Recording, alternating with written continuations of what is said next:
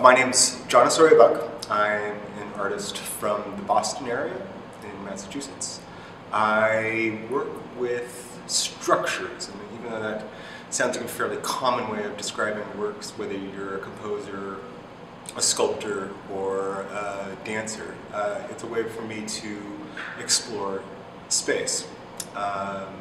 Very common way for me to talk about my work is to introduce myself as saying I build forts.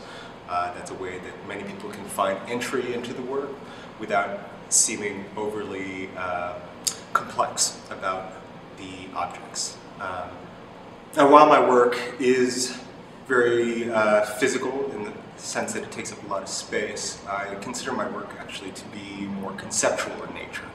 I don't think of the object in themselves as the end product, but merely a vehicle, oftentimes to commence dialogues, think about larger issues where the object, whether it be a camper, a porta potty, or a shipping container, aren't necessarily as an object in themselves as just a shipping container.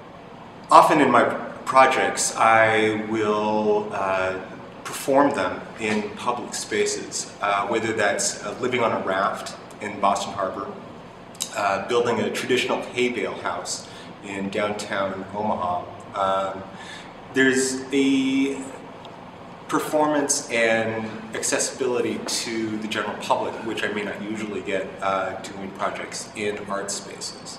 I find that if I am in dialogue with the public through my works, I find a greater relevance in the objects, and also from what I get from the public and what they bring to the table. Not merely just a one-sided conversation as the artist addressing the public.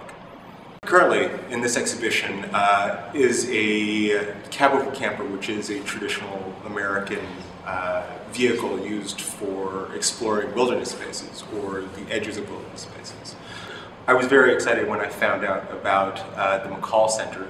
I visited here 2 years ago looking for the windows for the camper.